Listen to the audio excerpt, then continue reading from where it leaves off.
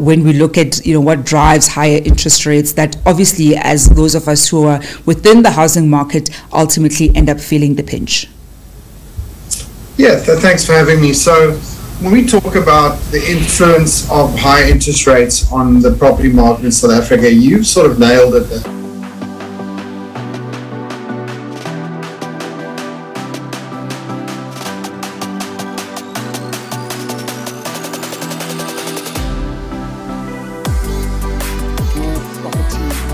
You want to make sure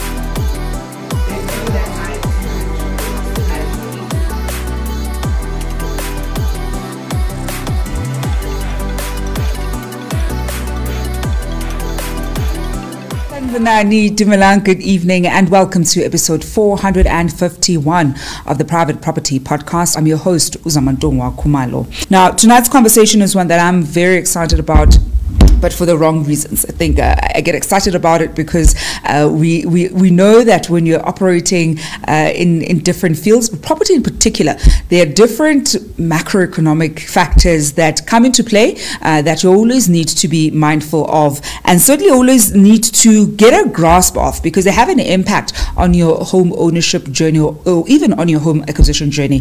And we saw that happen, of course, last week when the Reserve Bank governor increased the repo rate by 25 basis points, and we saw that now interest rates have increased in South Africa, meaning that you're paying more for your, all the debt that you have. You're effectively paying more for it in terms of the interest that it is charged. And we talk a lot about negotiating your interest rate and understanding, of course, that a lot of us are going to have a variable interest rate on our home loan, and so you always want to get a sense of what exactly informs how our interest rates even come about. What are the factors that lead to the SARB to even increase the interest rate? So we're going to be looking at the impact of the interest rates, the activity around it on the housing market in South Africa, how it impacts you as a buyer, as a seller, and of course if you're in the rental market and as a property investor, because I think the big thing is that property investors, this is an amount that eats into your bottom line. So if you're paying an extra 500 rands, for instance,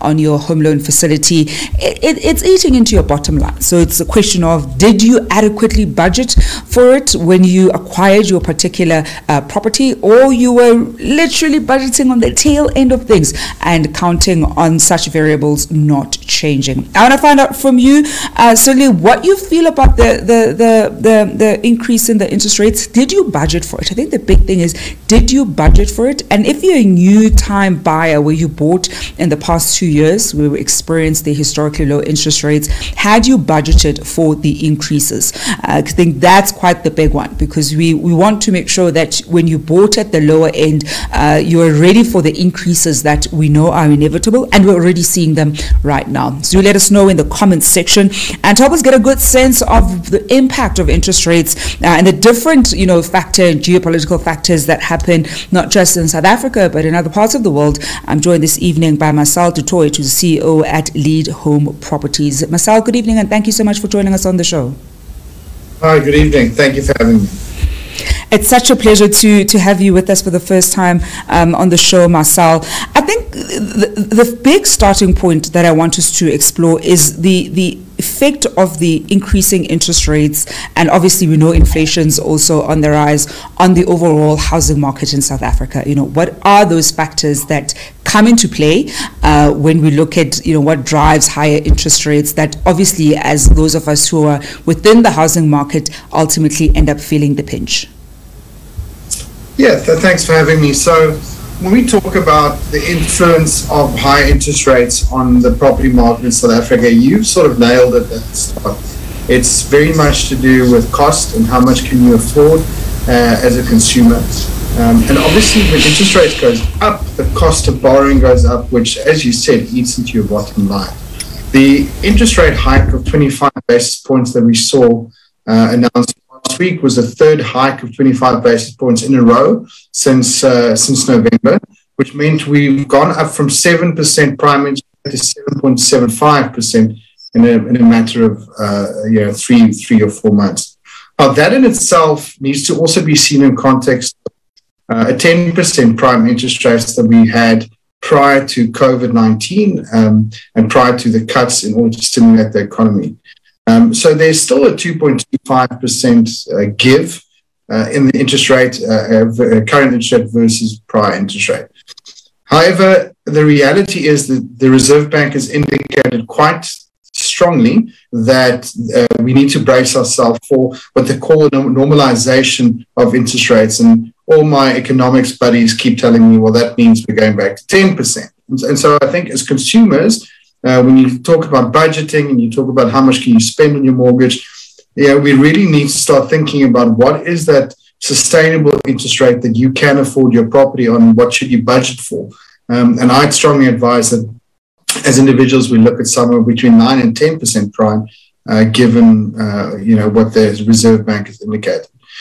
When we want to speak about the factors that influence the interest rate, clearly the biggest single one is inflation. From a Reserve Bank perspective, there's only a couple of tools in the arsenal that they can use to counter inflationary pressures on the economy. And it also depends on whether inflation is perceived to be demand pull, which in basic term means that people are earning more money and they're wanting to spend more money on goods. That's, for instance, what we've seen in the US, where the government underwrote $2,000 for each person in the country. They then went and spent it on Amazon. That pushed up the prices on consumer goods. That's a demand pull sort of inflation, because it means the demand for goods have gone up. That's sort of good inflationary pressure to have, and that is usually what you can manage quite easily with interest rates. What we're seeing in South Africa is cost push inflation. That means that it's not because of the inherent growth in the South African economy or inherent growth in wages and money in South Africa, or supply of money in South Africa.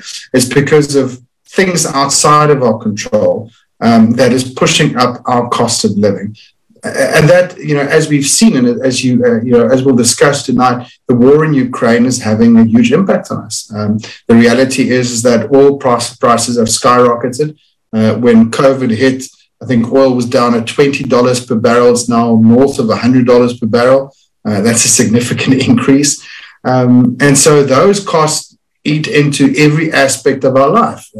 Driving your kids to school, transport to get commodities from the mines to refineries, agriculture, getting goods traveling across the country. And unfortunately, those costs gets passed on to consumers, including at a 15% plus 15% rate.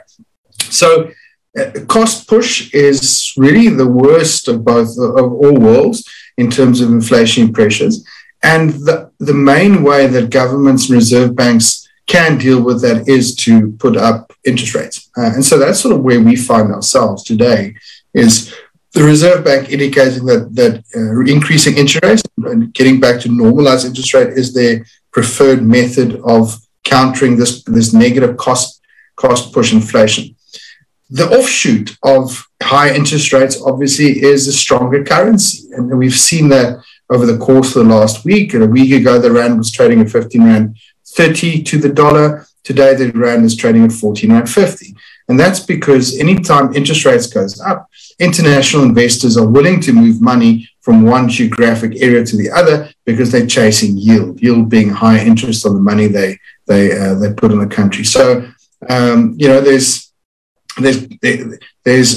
good as well, but there's significantly more bad in the short to medium term for South African consumers. This evening, I'm in conversation with Marcel Toit, who is the CEO at Lead Home Properties, looking at the impact of the interest rates and interest rate activity on the housing market in South Africa.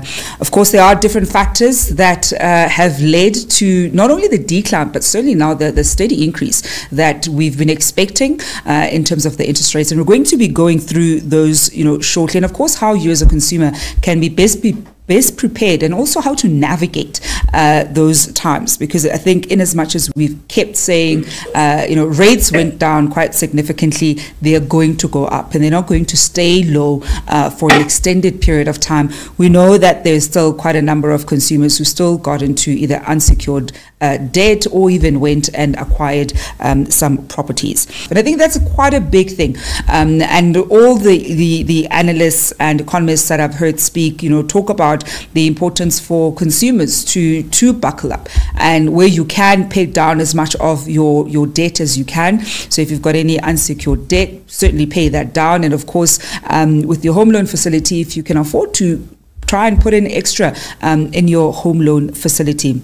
Now, Marcel, one of the things that you mentioned, of course, was that we've seen that the Russia-Ukraine crisis has certainly had an impact, not just on the housing market or interest rates, but certainly on other factors, commodities markets, the price of oil, the price of wheat, the price of flour, and in many ways, many of us across the world, actually, not just in South Africa, are feeling the impact in different ways and in different shapes.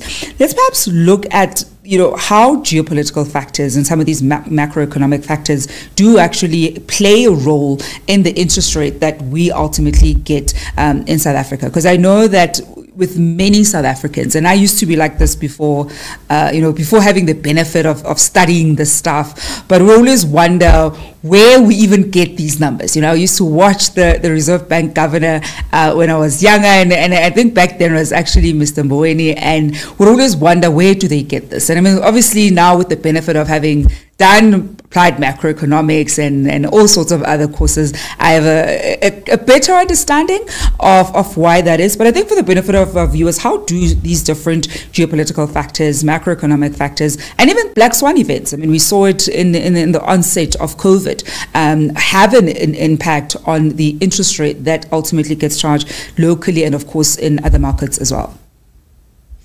It's crazy, right? I mean, the world has changed so much. So we are all connected, no matter if you're sitting in Russia or if you're sitting in the US, the UK, or Germany, or Zambia, or wherever. We're all connected.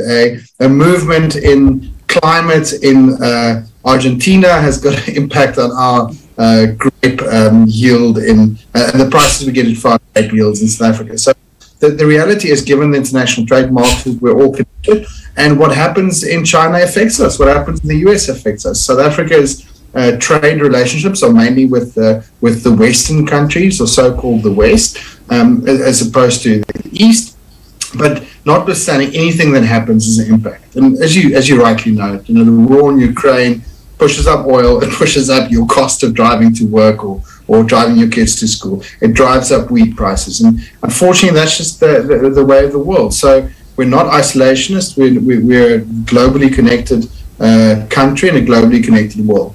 Our Black Swan events is fascinating. And I think, thinking back, I actually had a presentation to my whole company, Lidom, this morning, because it's about 2 years ago exactly when we were in lockdown. And nobody saw it coming. I think the beginning of March 2020, we were sort of thinking about this thing called coronavirus and what are we going to do. And the reality is, Black Swan events are out there and it's going to happen. And so the question becomes, how do you incorporate that into your business model, right? And how do you incorporate that into trying to run a successful enterprise? And as a consumer, how do you incorporate that into your own budgets?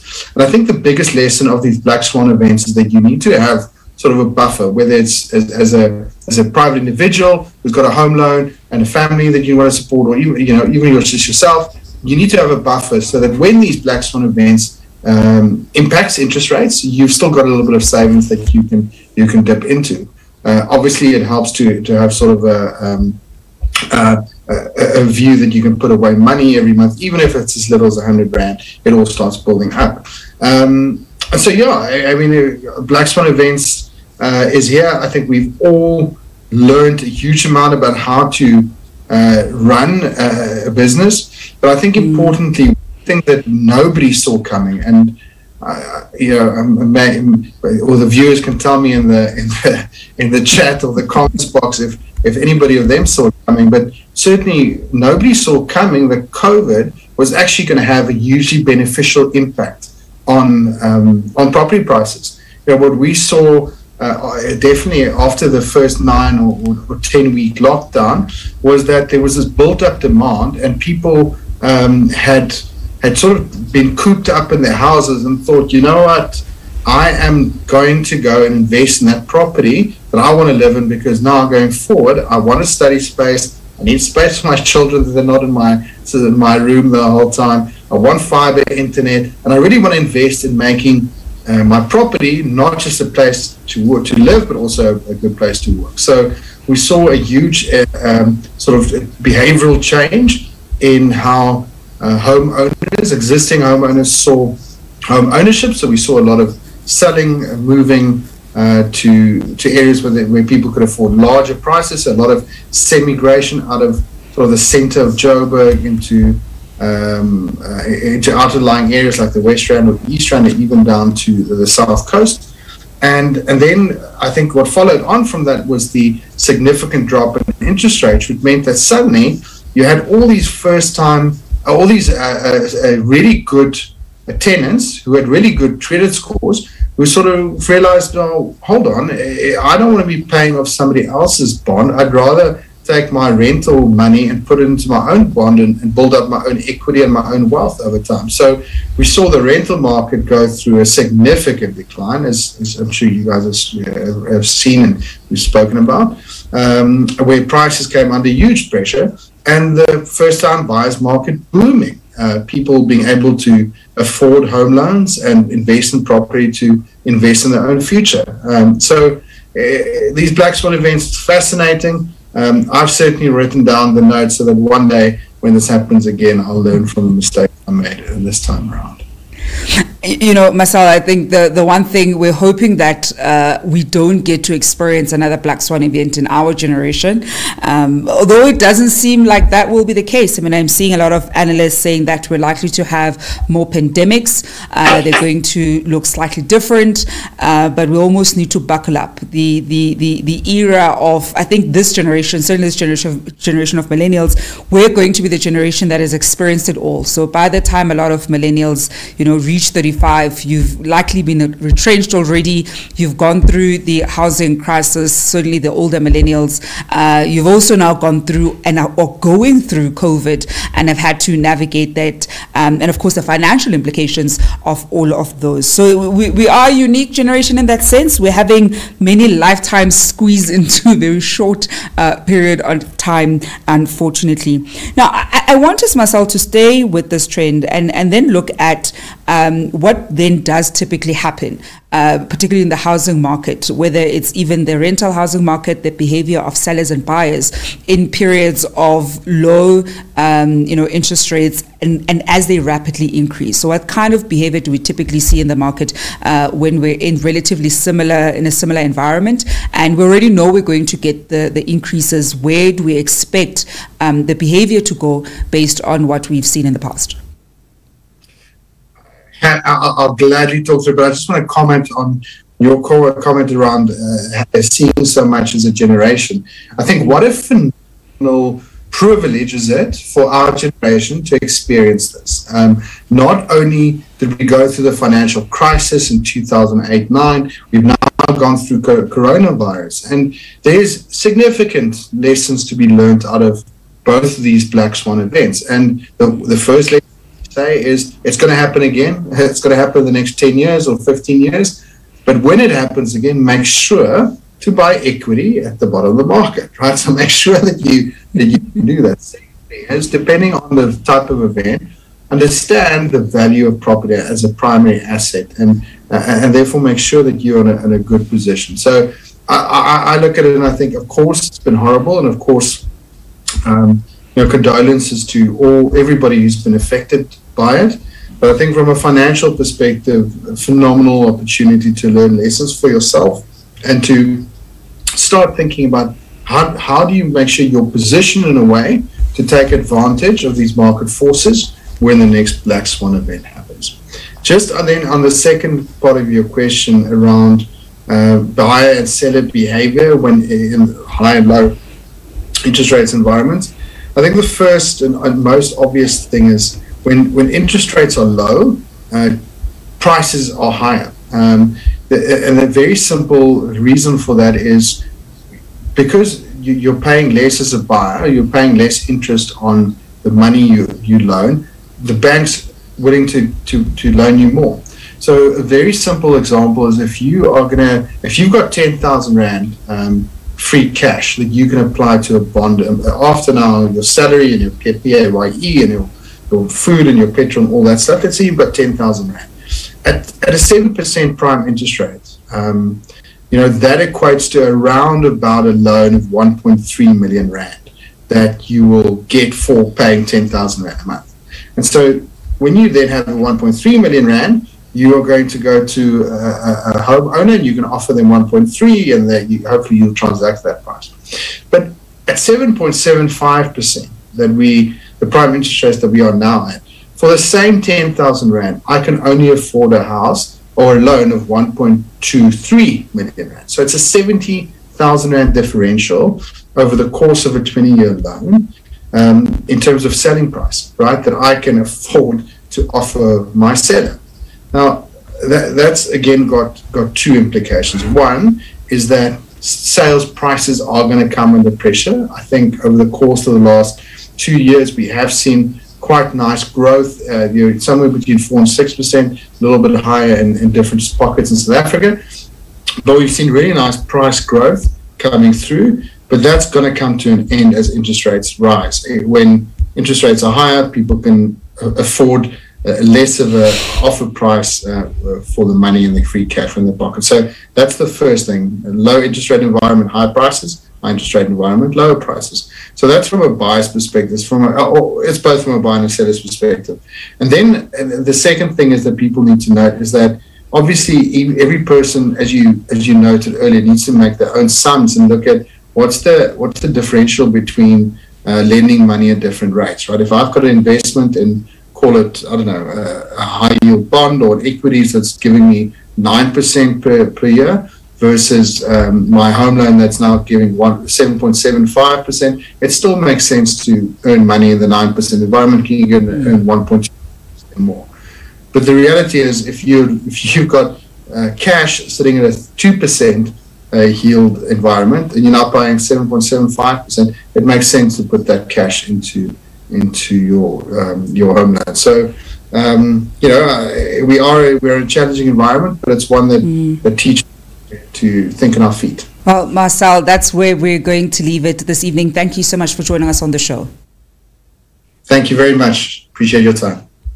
And that is Marcel Toit, who's the CEO at Lead Home Properties, wrapping up the Tuesday edition of the Private Property Podcast with myself, Zamantungwa Khumalo.